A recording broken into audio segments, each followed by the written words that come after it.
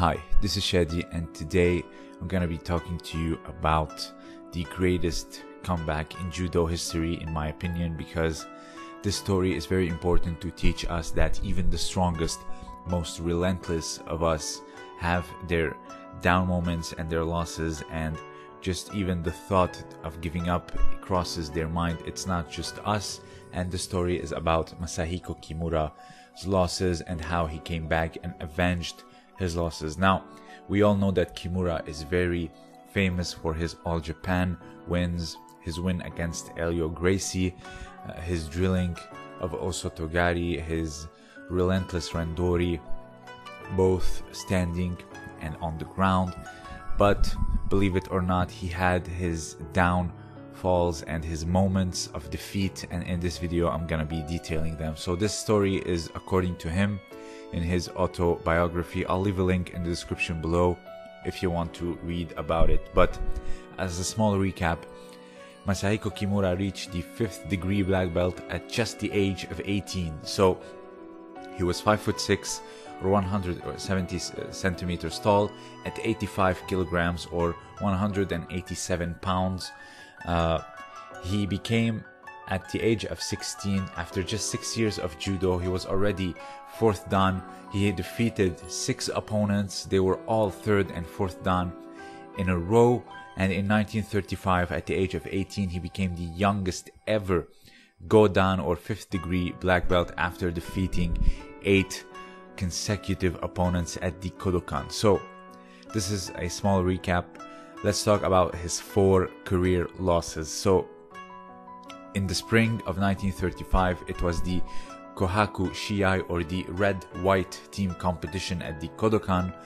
Kimura defeated 8 opponents, and he went on to his 9th match against Miyajima, who was a Meiji University student, but Kimura lost with a Harai Goshi.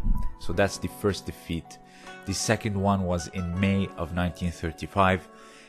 Kimura fought Kenichiro Osawa, a 5th dan judoka. Kimura attacked with an Ouchigari as a combo with Osotogari, but Osawa saw it coming and countered Kimura with such a force that Kimura suffered a concussion. Now, in his second match at the 5th dan championship, he fought Kenshiro Abe. I did a video about Kenshiro Abe, a very long and extensive video about Kenshiro Abe, who was 5'5" or 168 centimeters tall and 71 kilograms, so 14 kilograms less than Kimura and 2 centimeters shorter. So when it comes to physique, Kimura had all the advantages. So Abe was so skillful and so talented in his movements. He was so graceful that Kimura described him as fighting a shadow. So every throw he tried, Osoto and Seoinage, did not affect Abe whatsoever, and Abe countered eventually with Uchimata, Hanegoshi, and Sasai Tsurikomiyashi.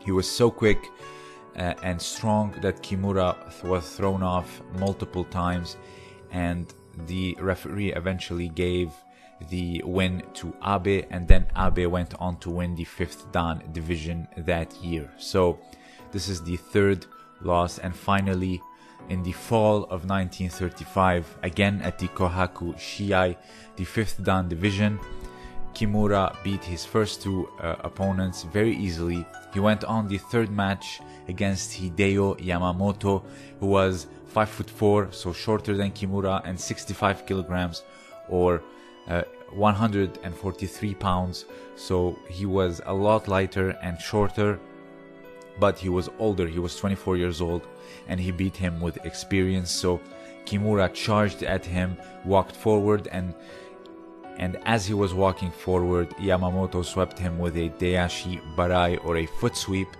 and scored a Wazari. Later on, Kimura tried to make up for it and tried to score and eventually get the win. He started to lead with his opposite foot. However, Yamamoto also saw that coming. It was very transparent, and swept him for Ippon with Ko Uchigari. So Kimura got swept easily twice, someone who is smaller than him, someone who is shorter and skinnier, swept him twice and got the ippon. So in my opinion, arguably one of the most embarrassing ways you can lose is by the ashiharai. So say someone picked you up and slammed you with seoinage or uchimata, that's all fine because they have good technique and also a bit of strength, but getting swept, in my opinion, is arguably the most embarrassing way to go. Just check out any compilation of Fabio Basile sweeping people. It is not a beautiful scene. So Yamamoto continued to defeat 4 other opponents after Kimura. So this is arguably Kimura's lowest point in his life, from the spring all throughout the fall of 1935. At the age of 18 years old, just being promoted to 5th dan, arguably the greatest achievement, and yet he lost in these terrible ways, getting countered, getting swept, and suffering a concussion. So he was extremely let down and disappointed in himself that he even considered quitting judo altogether, just to show that even the strongest can have these low moments and even considered quitting. So if you lose or have these terrible moments or terrible sessions or competitions, just remember the story, because the story is for you. So he had encouragement and advice from his friends, particularly Funeyama and Kai, and he started training again with a lot more determination. All through the night, after everyone went home, he would practice osotogari against a tree. This was something that was known and being done. Tokio Hirano also did this, to the point where he dreamed of laying down a building with an osotogari. So after 6 months of training, his technique became far better, that during daily randori at the Kodokan, at least 10 people would have a concussion.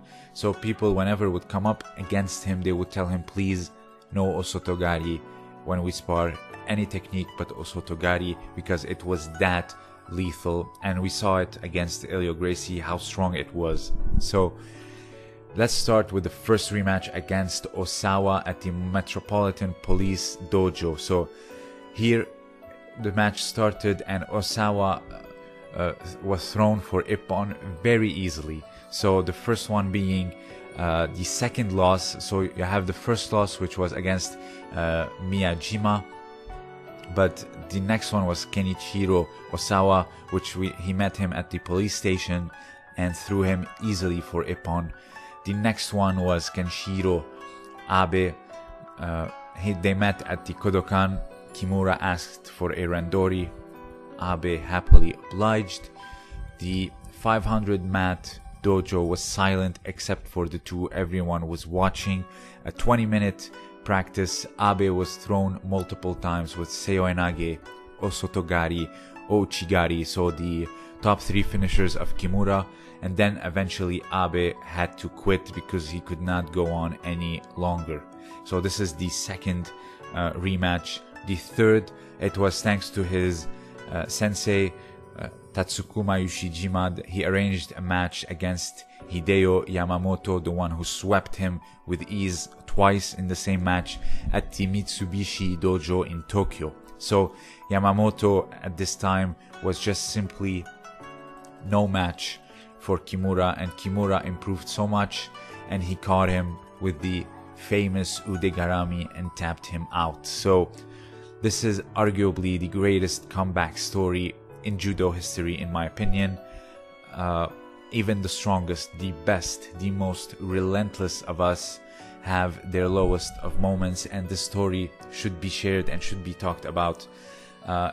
Unfortunately, he didn't get a match against the first one, which was Miyajima, but all the 3 rest, he got a rematch and threw them with ease and tapped them out easily. So when we think of Kimura, we should also think of these low moments, not just him against Elio Gracie, because his competitive career was just so much packed. But this incident of the losses and the down moments to the point where he wanted to quit, in my opinion, is the most important story, because we all have these moments and we should remember that even the strongest of us have these moments. So If you have anything else to add, please share it down below. I'll leave a link in the description if you want to read more. This was Shadi, and thank you for listening.